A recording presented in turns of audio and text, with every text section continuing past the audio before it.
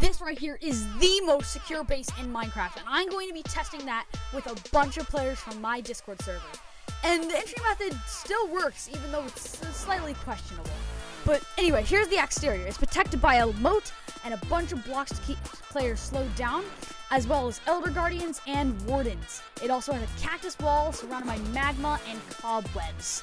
Then there's a layer of lava over crying obsidian so that they can't mine in. Then if they do break past that, there's a layer of water with TNT dispensers that will go really fast using redstone. There's also nether portals to keep people from nether portaling in. Even though this base is not the most secure base ever, and like no one will ever get in, but it'll hold the players from my Discord server out. I'm pretty sure of that. But if I'm wrong, I'll give that player $10. You start in Nah, frick 3, you.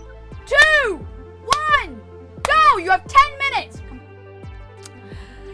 Since not many people showed up from my Discord server, only 2 people actually ended up showing up.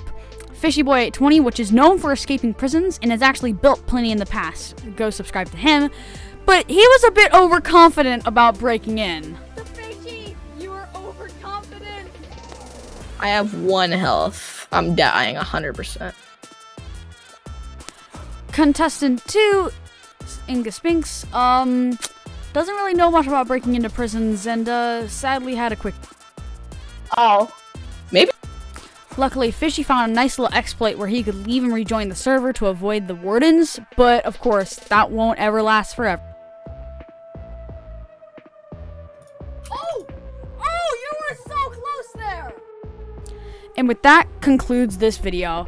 And if you're wondering if there was any way to get in, there was. If you actually used an ender pearl to jump over to the lava and course feeded in, then to the redstone, and you could open up the trapdoor and fall in, which would have been really easy. However, you're probably thinking, but you didn't give them any time to prepare and do that. Well, that's because they asked me not to.